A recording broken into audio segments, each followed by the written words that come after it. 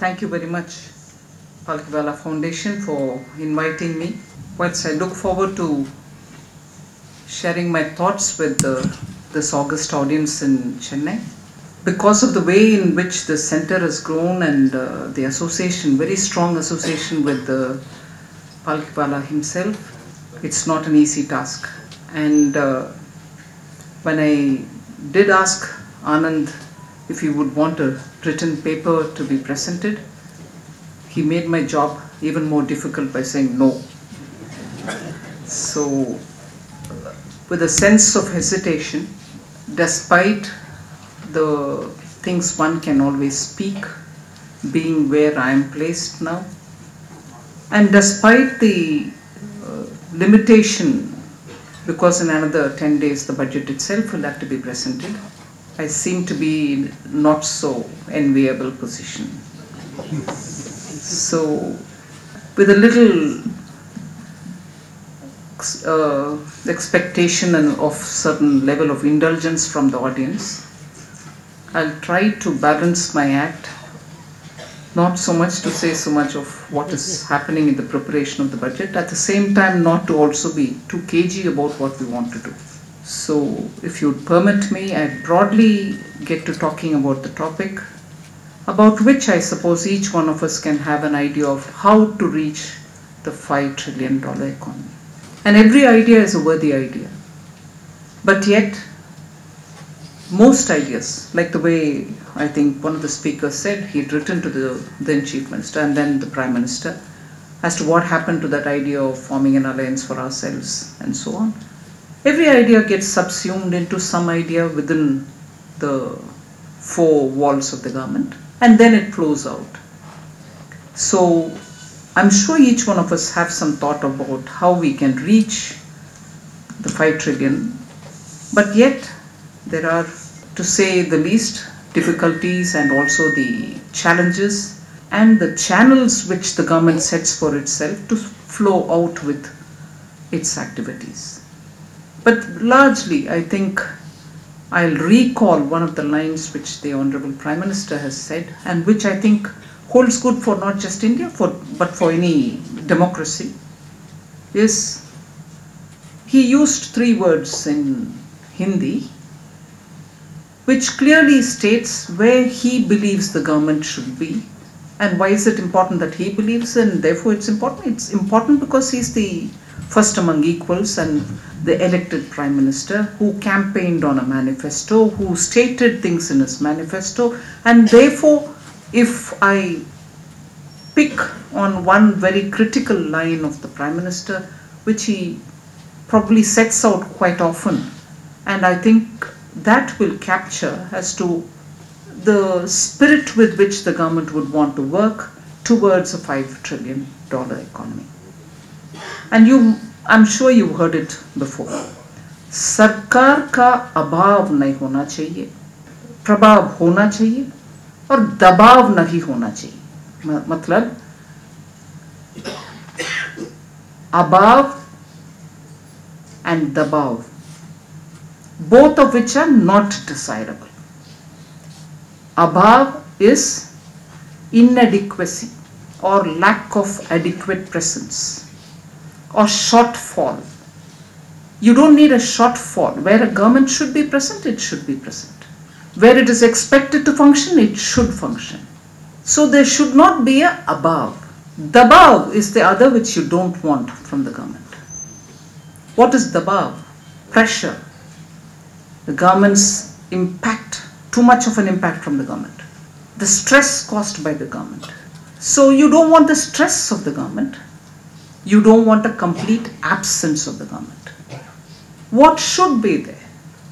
That's the prabhav. Prabhav is broadly an influence, broadly facilitation, broadly the philosophy with which it is mandated to govern. It's got the mandate through the election. The mandate is spelled out in so many different ways in its manifesto. So, to that extent, government should be there. So, what is this route towards $5 trillion? The route is this. We'll have to be there to facilitate. We'll have to be there to make it easy. We have to be there where you find that there is no policy at all, there is no direction. You lay the policy before, and you don't do it by sitting in one room. You consult people, take source of information, every letter, every mail, or every cloud sourced information, or every such interaction. It's taken in. But above is, in many counts, you want the government to be faster. You're not adequately in the race with us. You have to be with us, get ahead of certain curve, and give us a policy.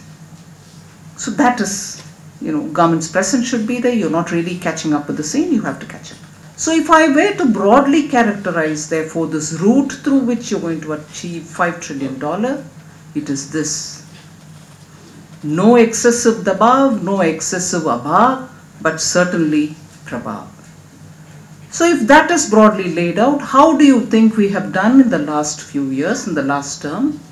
And what are the things which we want to do now?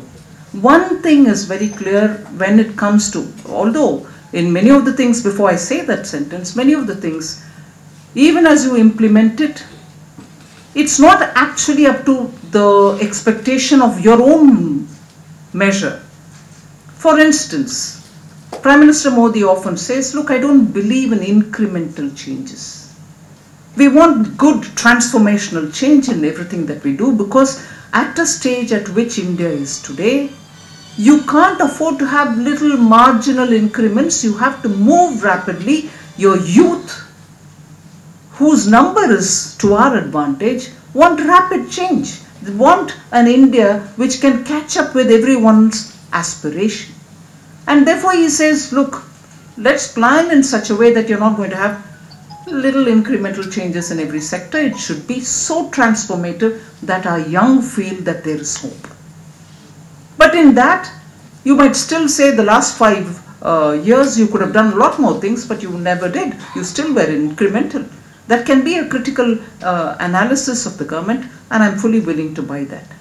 I'm fully willing to buy that because post 2014, the kind of cleaning up that a government had to do was unbelievable. And we undertook that exercise without a grudge, without a worry, without saying, oh my God, is this the extent to which we have to do the cleaning? We had to do it, it's part of the game. And therefore, I remember very clearly between 14, 15 and 16, there were immense lot of questions saying, why is the Land Reforms Act not passed? You're incapable of doing it, your majority is not sufficient, your Rajya Sabha position. But it is a matter of fact that that law, if it required further amendments or it had to be recast, it was a reality that you had to take states on board. Land, after all, is ultimately with the states. And you are planning to do something because something which was passed in 2013 really did not meet the expectations of many of the states. It made the whole business of acquiring land beyond any government's, state or centre's capability, because it had tied itself in knots. So you wanted to do something in that, you didn't do in the first few years, and then even after that you sat over it. Is the allegation or is the criticism against us? I'm fully willing to buy that. And why is that? With the states having their own thoughts about how this land acquisition will impact, this act will impact any land acquisition effort of any state, you really couldn't have done rapidly something. But yet, that very same government, our government, Modi's government, could effectively handle the GST. Even where you required all the states to be on board, you had to convince the states about how one tax for one nation would really make a difference. So if you thought you were not able to make a difference in the Land Acquisition Act, you could make it in the GST. So if Modi believed in the transformational change and not a marginal incremental change, it worked out in GST where you sat with the states, and I take with due respects the name of my predecessor who really sat with all the states, Shri Arun Jaitley, and who was able to bring that change over and pass with the GST law. All right, it might have issues, I'll come to that in a minute. So that incremental change, and not just incremental but transformational change, I have given you these two examples to say if this government wants, and if it realizes that it is something with which popular opinion and also states are together, you're able to make a difference. So that is one of the routes in which we will continue on the reforms. Similar is the question of IBC. We can see today what difference it is making, because the approach that the IBC takes, Insolvency Bankruptcy Code takes, is not to shut the business. Bankruptcy, yes, is part of the name itself, but it doesn't every time end up treating a company as closed or it's bankrupt, shut it down, finish. But no, the approach IBC takes is to have some kind of a resolution where, all right, people who have really exploited the company in question don't come back through back door, but yet reasonable resolution, better buyer, better management, and therefore keep the institution going, keep the company going, keep that company live and kicking rather than shut and cause more distress. So, and in the IBC, one thing which I want to carry forward from Modi 1.0 to Modi 2.0. As soon as this government was formed in 2019, just go back to thinking of what the courts had done with some of the cases which were before them in the name of IBC. When the government realized, and because the inputs which were coming from stakeholders was, the IBC is itself probably getting interpreted in such a way that the spirit of the act was being really questioned, we had to quickly, and in response to the industry, bring in amendment even in the budget session, which was the first session after the government was elected to power, and thereby bring in greater clarity that the grey areas were cleared, so that no further such interpretation caused a delay in the process of implementing IBC, because the IBC was with a timeline. Company resolutions couldn't wait for decades, we had to get that through in time. So the point that I'm trying to make is this road to 5 trillion is not just an abstraction. It's not just this is how we want India to be, but in every micro level too, we are coming in response to the stakeholders. We are trying to give facilitation so that courts and the resolution don't suffer. And if there are interested genuine buyers, we should facilitate so that the company gets back to being on its toes.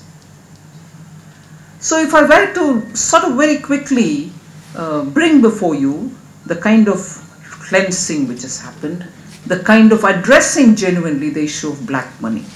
There can be 10, 15, 20 criticism of, oh, what did demonetization do? Matter of fact, there could not have been a greater measure to suck that money out of the system, which was lying dormant.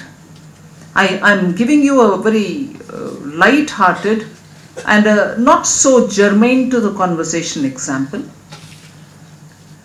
Any bank, any central bank, when it looks at a currency note, has a circulation or the lifespan of that note.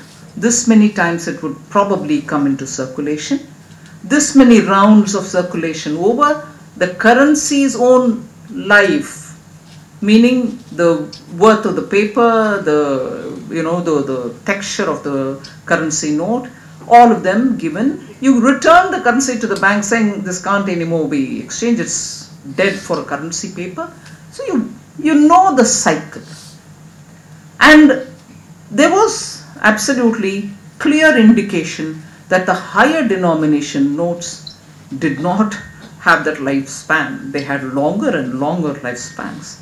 Meaning they were not coming into circulation, they were elsewhere lying very safely kept in the wraps of good silk laden cloth, that they didn't lose their lifespan, and it had to be sucked out. Otherwise, the number, the percentage of currency such notes, which were being apparently used for transactions, reached the level of 86%. and many of such transactions never got into any system whatsoever.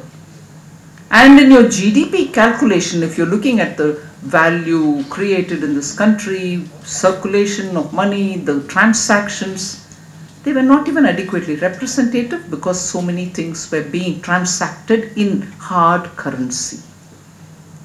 So it was important to make sure that the economy gets to being in some system. You go through the bank or you go through the system of making your bills, and therefore the transactions could be evaluated. Otherwise, you're evaluating a minuscule of the economy, the rest of it was all generously lubricated by such currency. You had to do something of that kind. Each one of us, of course, can have a view on, couldn't it have been done this way, that way? But it did happen with a clear intention of pulling that money out, which was otherwise not getting into the system, and making sure that becomes the point from where the value of registering your transactions or getting it through some kind of a process really could happen. Get that money into the banks, explain that it is genuine money, tax-paid money, you have no issue. Get that money into the banks does not mean that everything which came was fair money, clear money, tax-paid money. So it had to happen. So if I said GST was something which we could do, the attempt to get the unaccounted money was one of the measures, and a collateral, and I'm sure this word today will be quoted if I said this, it was a collateral benefit, but never mind, you may want to use it that way or whatever. The digitization of Indian economy and the rapidity with which people have accepted digital payments. India has today become a leader in this. And there are today, wherever the Prime Minister is having a bilateral meeting with any of the country, there are countries which ask you, and I don't want to for a minute, neither me nor the audience, I would think, will do any condescending thought on, oh, it could be, small economies. No. Major economies have also mentioned to the Prime Minister that we'd like to learn from your digitization experience. UPI, United Payment Interface that we have, Unified Payment Interface that we have, is become a brand for India. People are wondering how we achieved it. Days of paying cash is over, checks are becoming outdated, cards, plastic, are not really the in thing anymore. QR codes probably are happening, and today the payment portal running people are also looking at beyond QR code. You could transact through your phone and finish. There is nothing more that you had to do in hard paper, hard currency, hard plastic cards. The rapidity with which fintech companies are coming up with solutions, and India is one of the pioneers in this, itself has changed the face of Indian economy, and people are looking at that as a product and a brand of India itself. These are, I would think, major changes as much as industry, and I can see quite a few captains of Indian industry here. Industry themselves are going through a clear churn. A churn where no longer is it thought about in the old-fashioned way. You're looking at your business formula itself. A Davos-like meeting could talk about Industrial Revolution 4.0, but what exactly is that? Aren't we, all of us, beneficiaries of 4.0 already in some way? Isn't technology coming in that kind of a big way in many of our industry? I'm sure Sri Paramudur can give us enough examples to say where robotics is coming in, where big data is coming in. Our Aadhan has led to so many other different things which are all looking at different ways of doing and running your business. So it is not just one or the other, but there are major changes, major churning, major reset of industry which is happening, and government is actively engaged in this process. Your $5 trillion is not going to be with old India, it is also going to be because of a rapid change into new India. And the new India is largely benefiting from different levels of technology. And the absorption of technology, for which the government is really facilitating rapidly, is one of the ways in which you are speedily moving towards your destination. It couldn't have been otherwise, especially given the global situation today. If Indian GDP, for instance, has more than 50%, in fact touching 60-61% contribution of the service sector, Indian service sector, we may like to believe, and we will add, and we certainly recognize the wide basket that we are talking about when we are talking about service sector. It could be software, it could be hardware. I'd like to add on our traditional things like tourism, culture, wellness, your medical tourism, all this also to it. And our doctors and our nurses and our engineers, the STEM contribution through technology and so on.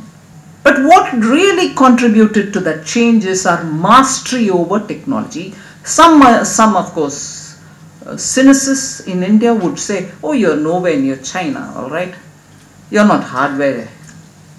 You don't have chip fabrication. They could be all that. And I agree. Nowhere near, probably nowhere near China. But the entire software revolution, which contributes therefore 60% of our GDP, is largely thanks to the private sector and probably some facilitation from the government. Won't we agree on that? And if that's the way India has grown purely because of its entrepreneurial skills, that's the route we also think will speed up this pathway to this travel to the destination of 5 trillion. And to that, we need to do everything that it takes to facilitate. And that is why when I look at India, the way in which we've been talking about Modi's India, about the 3 sutra that I said, the Nama Sutras or the mantras. In Hindi they say sutra, but in mantra, the abhav, prabhav and dabhav. That's clearly what governs the government's decision when we say reduce the equity of government to 51% or where possible to further, is because we should make sure that these are enterprises which are going to run fairly efficiently and be a lean and mean machine.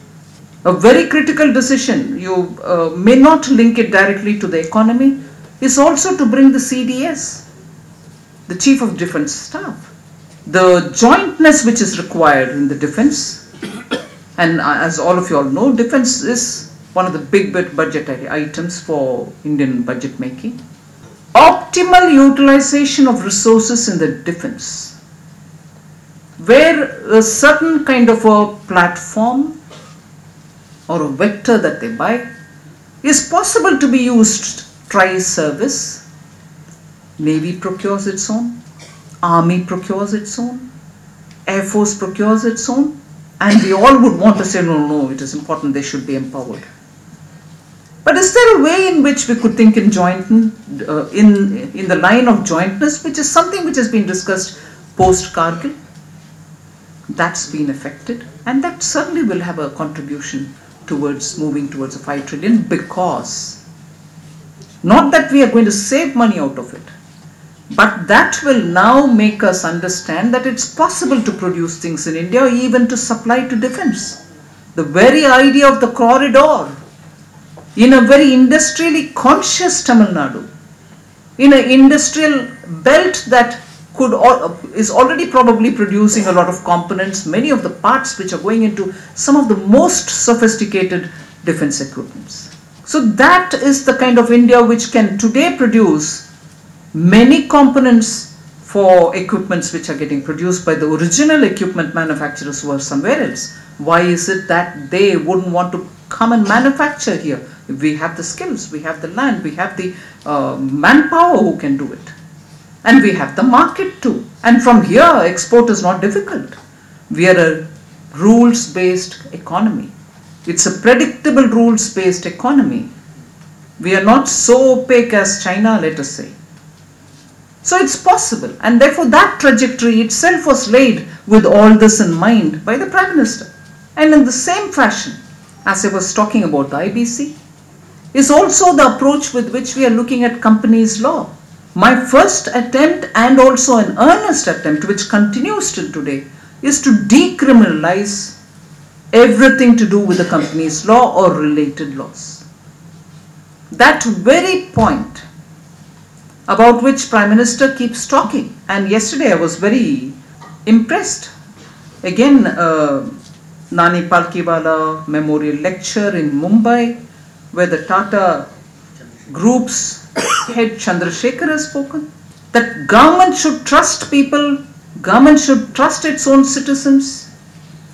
And exactly, and that is why when we looked at companies law, the number of sections which relate to something or the other leading to criminal approach and therefore penalties or even jail terms. I've gone through this now with a tooth comb. Decriminalizing companies law, ensuring that no other act of the government, whether it is IT, whether it is your PMLA, we are making sure that that aspect will be addressed. We do not want a law which is going to treat every business house with suspicion. That's not the intent of this government at all. So that is one of the major things which I would like to do towards honestly making this path to the $5 trillion a lot more easy, a lot more matter of trust between the government and the businesses. And therefore this energy also, which is gone now, guided by the Abhav, Prabhav and Dabhav rule, some of the companies which have been listed to be privatized and for one or the other reason has not been really gaining traction, whether it's Air India, whether it's the other companies which have been listed, the Cabinet Committee on Economic Affairs had cleared a list of companies saying go ahead privatizing. No, it didn't move at all. And they had their own reasons, not to say nobody worked.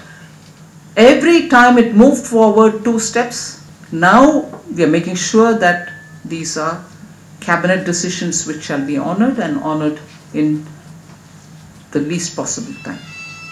Again, the interest that we took to make sure that they become scaled up, they become nimble banking institutions with so much to have to perform in financial inclusion, in making sure that every citizen of India is able to access a bank and access from where he is rather than search for 6 kilometers away from where he lives. We've professionalized the banks. We've given tenure security where they should be. And we had made sure that they would pick people, domain experts from outside, and they shall not constantly only be getting promoted. Therefore, performance-linked pay aspects have also been brought in. So the public sector banks themselves are going through a lot of churn, not just the merger, but the cultural change we want them to have so that it becomes a lot more sensitive towards expanding their business. And not presume, all right, the government gives us equity every year, we can, no. It shall be definitely viewed from the point of view of performance. And all this at a time when I'm being told repeatedly that no, there's a sense of fear. There's a sense of fear that people are not able to take decisions, so it's a different kind of uncertainty. You may infuse capital into the banks, but it's not going any further because people are very scared of taking decisions. What if the 3 C's follow them afterwards? The CAG, the CIC and the CVC, CBI and the CVC. The Prime Minister himself has been talking and interacting with all of them saying absolute genuine commercial decisions are never going to be questioned. But yet, we can't be sitting and saying, oh my God, if I move an inch forward, it can upset a whole lot of officers and therefore I won't even take action against where there is clear evidence of wrongdoing. In fact, from my side, I made my effort very clear. I got the bank chiefs, I had the CBI director, I had 2 joint directors sitting. I said, please feel free, question them. But it was very clear that in place in the system, no case of the bank could be suo motu taken by the CBI. The banks have an internal committee, post which we have appointed a CVC committee also outside of it. But the bank's internal committees are absolutely competent enough to look at which case is suspect and which not, which can be addressed purely by a departmental action and which probably cannot. And it is only such cases which are then sent to the RBI, being the regulator. Now, post the RBI, the bank and the RBI together think, no, this has to be given off to the CBI, therefore it goes to the CBI. So the banks themselves have enough competency to decide who or which case should go to the CBI. And then post sending to the CBI to say, oh my God, I'm scared of CBI. Something doesn't add up there. So we made it possible for the bank to interact with the CBI, not just once in my presence, but post my meeting in my presence with them. We've had the CBI go to every region and talk to the bank officials to say what they can do, to say what they should do, and to say what is possible to be done within their realm. Just to assure people, saying, no, I mean, where's this fear coming from? I'm not saying you shouldn't have fear, but is the fear based on what is the reality? So we've enabled that kind of a discussion. And just to place things in a certain perspective, so if this is the route in which cases come to the CBI, from among those cases, that which has some element of money, siphoning of money, unaccounted money, slush money, only those from the CBI go to the Enforcement Directorate. Just as the ED cannot go to the CBI, suo motu takeaway cases which they want to handle, the CBI cannot go to the banks to take away cases which they want to handle, but banks are not giving. No, this process doesn't work this route. It works the other route. The banks decide to give it to CBI. CBI then decides to give it to the ED, and it is only through that the processes start operating. And today, before you, I would want to just say, when I met up with the banks, I clearly gave them 2 requests. I said, please go back. In each zone, make sure you have a general manager level committee appointed, which will look at all the past cases which are waiting without a conclusion. You've not handled them to CBI. You've not taken any action on them. You're sitting over them saying, what should I do with them? And this is not for 1 year, 2 years, 3 years. They themselves said it's been there for a long time. So I've asked the banks to please go back, review all the cases which are lying at your desks. That which you can sort out within your own organization, sort it out. And that which you think you cannot, send it to the CVC committee that we've now appointed beyond the banks. But give me a report. Tell me what you could do with it. Are you going to continue sitting with them, or is there a resolution possible? So that's one of the things which we've told the banks, so that they can at least pay based on some policy, clear up. Like the way we came up for the GST. Pre-GST cases had a formula, a tick box based formula. You thought yourself belonging to a particular box, the solution was there before you. You do this, your case gets over. You don't even need to go and debate or argue or negotiate with anybody. Nearly 95% of all the cases in GST, pre-GST days cases, are closed. about 35,000 crores. I'm not giving you an exact amount, I may not be able to give it at this stage, but around that kind of a figure has been settled. The total value of the cases as pending, when it was pending, was over 2 lakh crores. The dispute. And of course, there is another 5% which are big ticket cases which are still not into the scheme. The scheme's time is over. So that has to be fought in the courts. But at least, and I assume small, medium industries which were in disputes have all sorted their mess out. We are taking this approach of, settle it, don't linger, don't fester with the problem. Facilitation. Sarkar ki prabhav. I'd like to do that for income tax. I'd like to do that, if possible, for anything else concerning the ministry, because we want to start life afresh. And that life afresh is technology driven. No person-to-person interface. No giving a piece of paper and saying, you've got to pay this up. It shall come through technology. It shall carry a document identification number. And if it doesn't carry a document identification number, I openly have told this to many industry groups, you treat this paper as non-est. It shall legally be unsustainable. Trusting people. And post that, if there is a question being asked, you would, in using the digital media, answer. You will not go meet anybody. You don't need to sit before anybody and say, look, I'm honest, I'm sincere. No, you just reply. That's the story, end of the story. But if post the reply the department still wants to deal with this, there shall be some officer, that time, again digitally, through some random process, some officer somewhere would be asked to deal with this case. It could be as far as Guwahati, an officer positioned there to deal with a case in Chennai, and it can be done through their correspondence rather than one-to-one.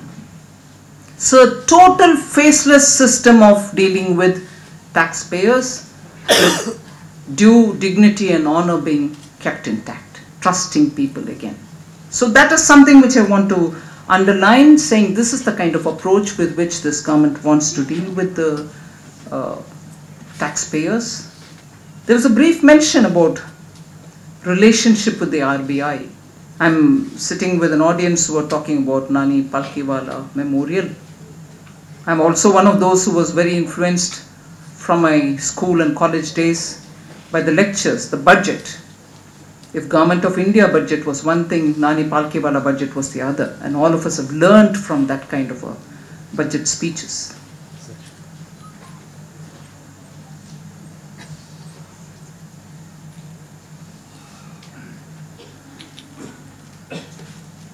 The reason why I, in a way, brought in Palkiwala and also about the importance of such lectures and the importance of budget making and so on, is also to underline the centrality of institutions and their role. The relationship with the RBI. And for whatever reason, there was this whole criticism. Oh my God, Modi government doesn't respect institutions. Look at the way he's dealing with RBI. I would want to ask the same question today. What is the relationship of the government with RBI now? Do we have a picture? Do we have anything to worry about? Do we have anything to criticize? I'll be glad to hear. And is it with just one incident?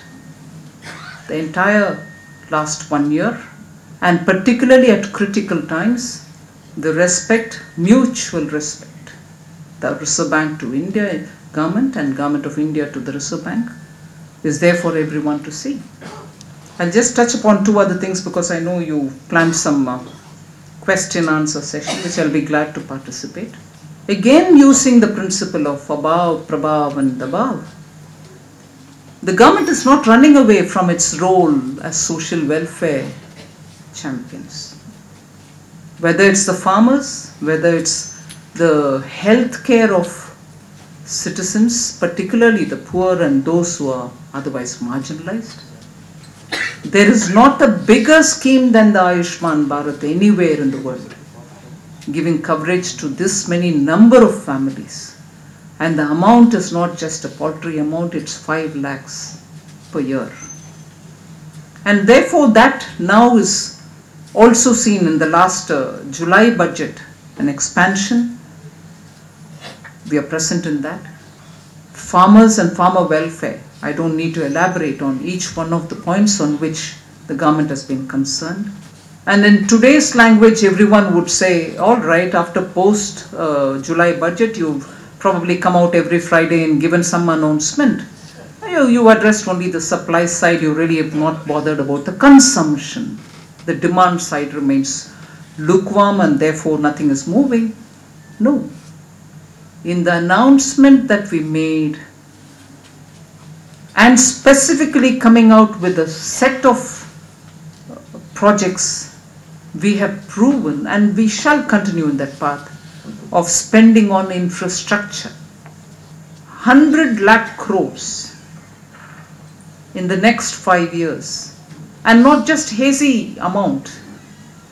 The list of the pipeline projects for this, both center, state and private partnership, in which the government shall actively play a role to ensure that the infrastructure spending is focused and goes through an expected set of projects.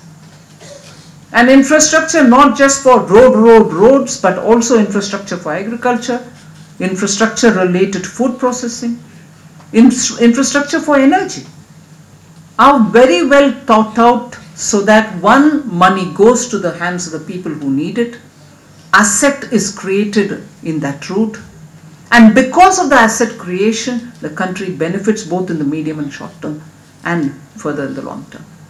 We made it a point to come up with this announcement, although I was laying a self-imposed condition saying, sorry, I shall not speak till about the budget because 30 days at least should be as sacred days when I don't really indulge in talking about the economy.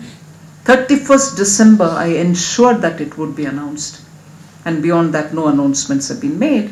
But that announcement was critical because that's a promise kept. In July budget we announced, we came up with specific action points for it.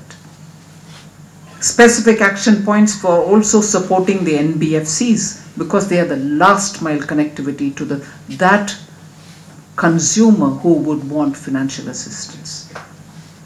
The partial guarantee which the government has given for pooling assets is essentially towards making sure that NBFCs survive, they get the liquidity that they want, and with that they are able to further give credit to those in the rural areas so that consumption increases, the demand side is addressed. And the DBT to the farmers. Prime Minister had to announce again. He went probably to Tumkuru somewhere in Karnataka and at one go ensured that a large number of farmers were given directly into their accounts the monies. So without going further, we placed a lot of importance on corporate governance, ensured that the CSR regulations are made more stakeholder friendly. And at a time when political considerations or any other consideration has dominated some states also to rethink on contracts which have been signed. Reneging on contracts has a big impact on the country. Whilst you are looking for finances from international funding agencies to make sure some big ticket projects are going on, reneging contracts or even placing a question mark on them affects the country's image and also affects the prospect of future investments.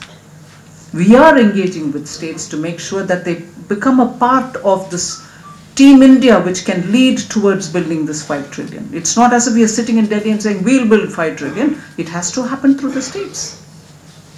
We are engaging with the states to make sure that they participate in this whole exercise because it's for all of us rather than just a wish list of Delhi. A lot of steps have also been taken on energy security, alternative energies, not just renewable, but also looking at any other way of getting public transport also to be, influenced by the energy policy of the government. The solar alliance is getting widened. So at this stage, I think with these broad indicators to how we are planning to take the country towards a $5 trillion economy, I seek all your support. I had a thought also to probably speak on Article 370, because that is also part of a larger consideration towards 5 trillion. Article 35A, again that which denied the economic development of J&K. But I'm sure I'll be able to bring those when probably there are some questions. But I'm very grateful that this opportunity was given to me. And I hope I've broadly put a picture before you addressing the topic which has been given to me. Thank you very much.